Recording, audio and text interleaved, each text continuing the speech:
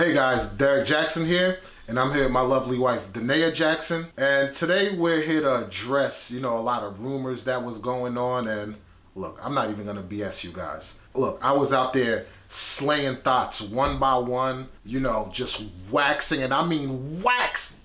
Oh, yeah, I was being unfaithful to my wife here, putting her through in uncomfortable situations, women calling up, harassing her. These are things that's been going on for about 12, 15 years now. I'm preaching, don't do this and don't do that, but look, I'm saved now. I have a change of heart. I found God. I had counseling with Pastor David E. Wilson. I can even talk in tongues now. It helped me find myself. We even took time to write a book about it. Check the link in the description for that book. It helped us a lot getting past all of my indiscretions. Is there anything that you want to say about this?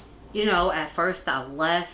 I wasn't coming back. Then I had to reevaluate. I thought about all the money I was about to lose. I thought about all of the years that I was He's changed his ways. He's found God. He's had counseling with that pastor. David E. Wilson, very good pastor. He helped me a lot with what I was going through. We're in a better place now. Look, I'm mad at myself. I probably should have just stuck with the story he had out there, a couple of days ago. Whoa.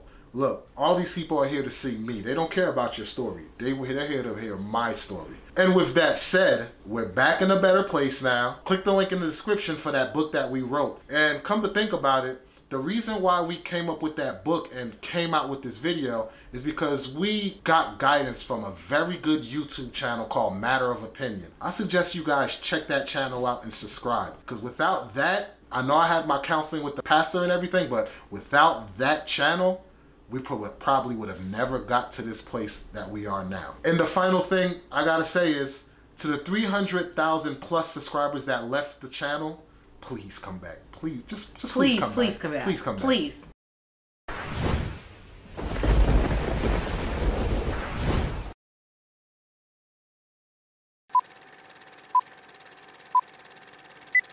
Nope, because now I lost my train of thought. Be like, look, I'm mad at myself, because if I would have stuck with the story that he said the first time, then that's when I'm a...